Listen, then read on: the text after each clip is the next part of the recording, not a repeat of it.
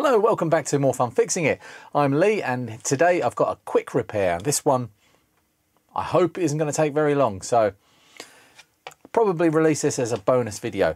This ZX Spectrum was part of a triage episode recently you've seen on my channel, and this one has no sound, as Paul had said. These are machines that Paul Universal Retro Boss has sent to me for repair, and this one actually works, but it doesn't have any sound. I've already run the diagnostics on this and it passes fully.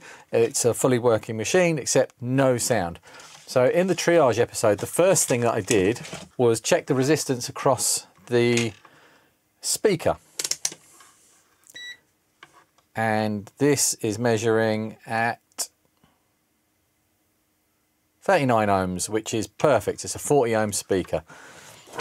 And this is the schematic for the audio generation. We've got the ULA here, and the sound comes out here on pin 28. It says mic tape, and it goes through this transistor. It also goes straight out to the audio ports on the back of the machine through a resistor and a capacitor.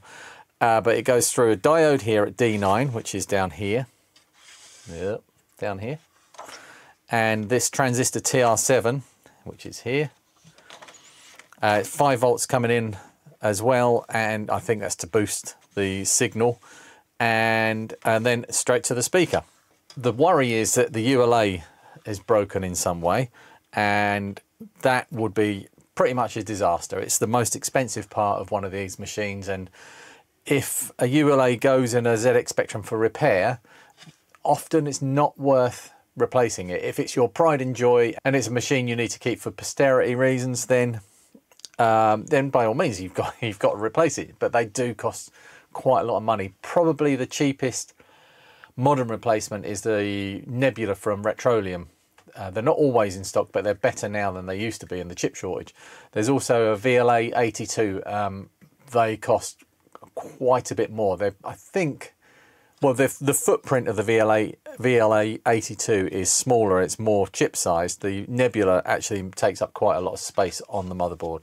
Right, so what is wrong with this one? I've already connected it up to capture, so I can show you that it is working, and that's the diagnostics running there.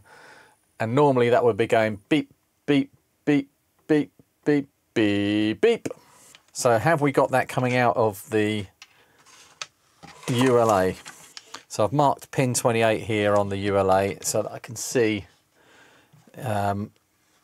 any activity coming out of the ULA on my oscilloscope. So here we go.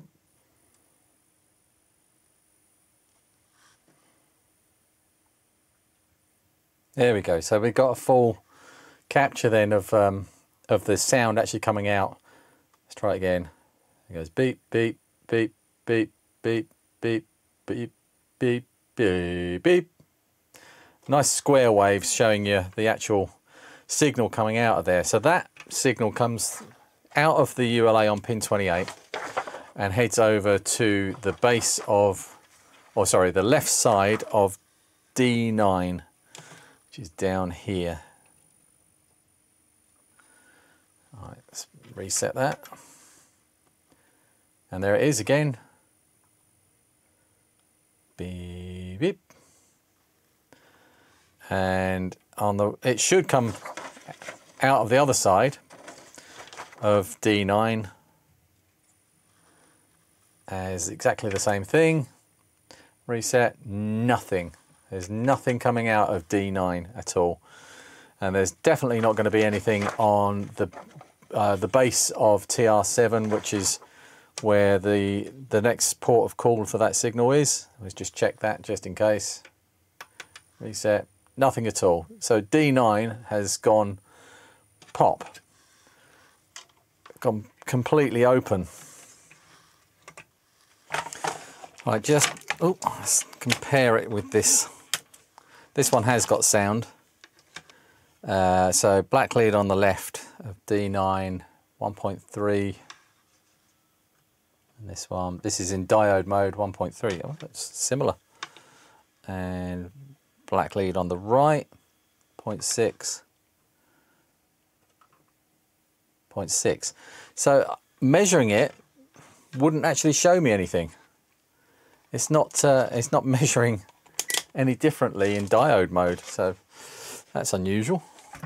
I'm going to take it out and let's see what it does when I put it in a component tester.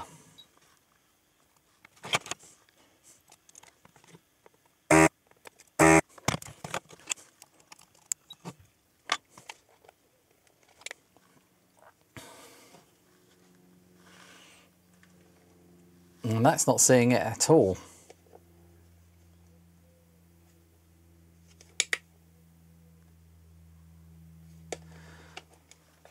Okay, what's it doing now? It's out of circuit.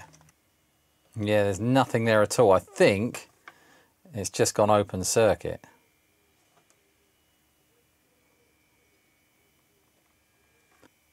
Yeah, it's completely blown. It's just gone open circuit.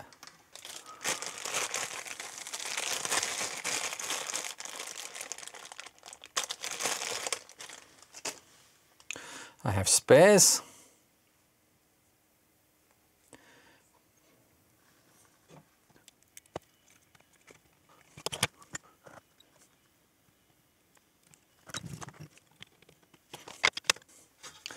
So what I think we were measuring when I was when I put I've made a bit of a mess of that. When I put the diode test across the diode, I think it was measuring the diode in, or the forward voltage in the transistor. Let's see if that's made a difference.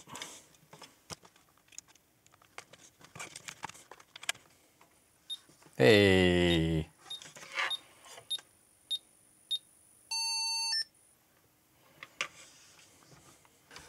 That's one quick repair done, and that's the first one off of the mega repair pile behind me, so expect lots more videos like that. Maybe small ones like this, maybe much longer ones. Okay, thanks for watching. I'll see you in the next one.